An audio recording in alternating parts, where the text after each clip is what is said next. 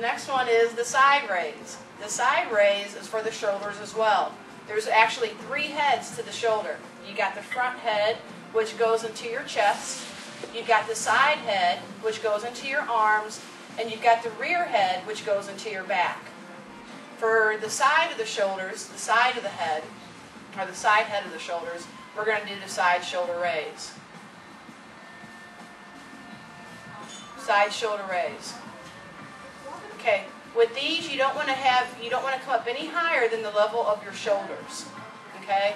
If you come up any higher than this, basically you're going to just waste a lot of energy and have room for potential injury. Say that 3 times. Now, if you're getting really tired doing these, then what you want to do is you want to not stop, unless of course this is your first time doing it, you don't want to overdo it, but once you get adjusted to the exercise, you want to come in front of you, and that's going to relieve the pressure for a couple seconds. Then you come straight up. You'll notice it immediately how it relieves the pressure. Once you get going with the exercise and coming in front of you, and you feel less pressure, then come back to the side and try to get in 1 or 2 more reps. This is for the side of the shoulders.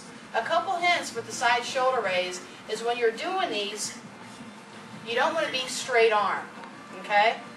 You don't want to be straight like this with your arms straight out.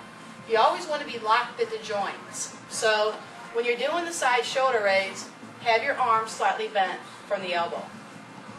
Side profile. See how the arm's slightly bent? Yes. Okay. Side shoulder raises. You don't want to come up any higher than the level of your shoulder.